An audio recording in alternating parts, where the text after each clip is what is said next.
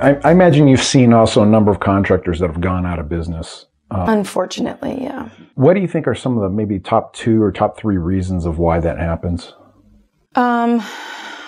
I would say stretching too far too quickly is one of the real issues.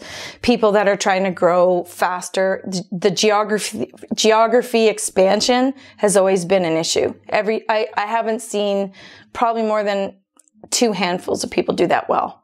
And a lot of times it leads to the downfall of the company. So, and some very large companies that has led to a lot of downfall. I think that's a real issue. What about making the jump to commercial spec? I think that, yes, that's a really big issue. And the reason is because of, and our commercial spec team will tell you, over the years you learn when you deploy to a commercial job site and you're doing commercial bids, you have to have a whole different checklist of what you need to know to be able to bid that job and not lose your shirt.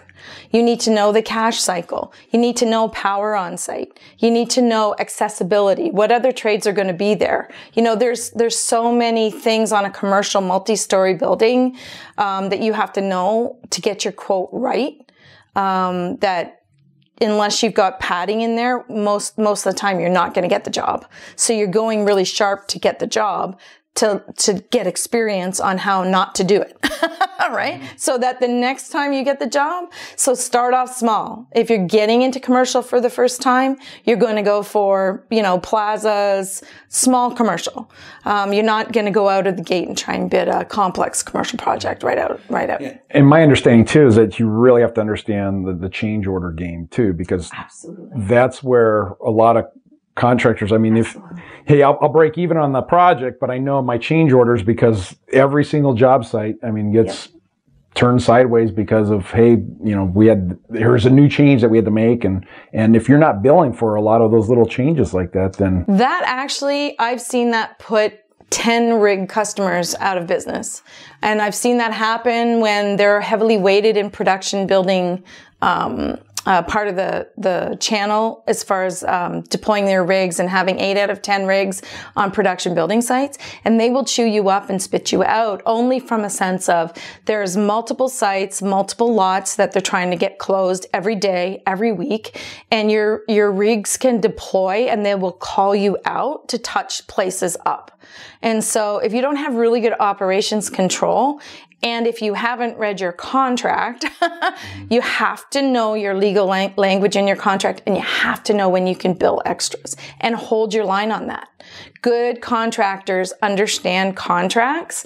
They understand what they can bill for as extras, and they do that very regularly. Don't leave it to the end of the month. Yeah, and it's important to get those contracts right too. Little differences like, what's the minimum depth required versus nominal depth required, things like that could make or break you. It can kill you. It can kill you. I've seen spray foam contractors that have installed, 300 houses with assemblies in the garage ceilings, and them getting inspected, and they've been like half an inch off and had been responsible for repairing those 300, all the drywall down, all those. Can you imagine how pissed off that builder was? Those homes were occupied.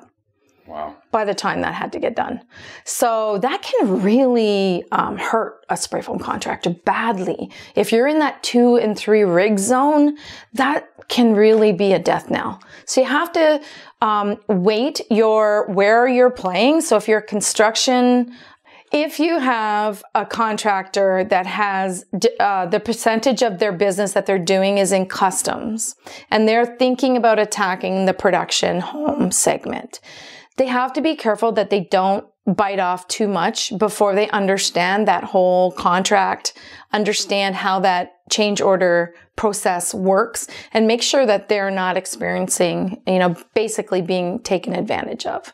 I have heard, I have heard internationally, not in the United States, but I've heard builders say to me before, we will take advantage as much as we can of the contractors. So they're expecting contractors to not put in the change orders. That's part of the expectation.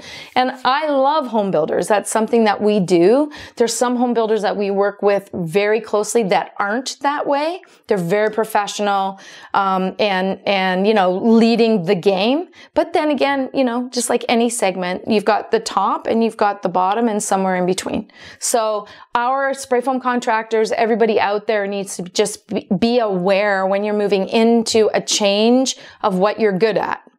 So if you're good at custom homes and you're looking to add production in, you know, I've always said network with your competitors. That's some of the best advice I could give to anybody in any city. It shouldn't be that you're out fighting each other. Whereas an industry, as together, you should be networking together. You should understand who's who. Don't be afraid to have lunch and talk about the industry. You don't talk about, obviously, things that are not legal to talk about, but it's really good to get together and understand what's happening in the industry, so that you can make your business better.